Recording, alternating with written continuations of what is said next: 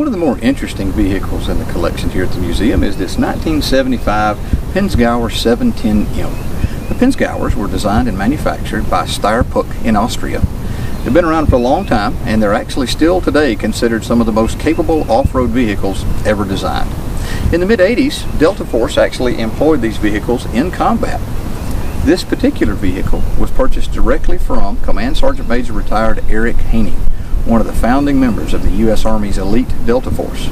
Sergeant Major Haney was also the director and producer of the TV show The Unit, which ran for 5 seasons. If you notice, the condition of the vehicle is pretty rough. The first 3 seasons of the TV show, they used the olive drab paint, and in the last 2 seasons they used the desert paint on it. We have not changed nor altered this vehicle in any way since we took delivery from Sergeant Major Haney. It is exactly as it was the day it rolled off the set in California.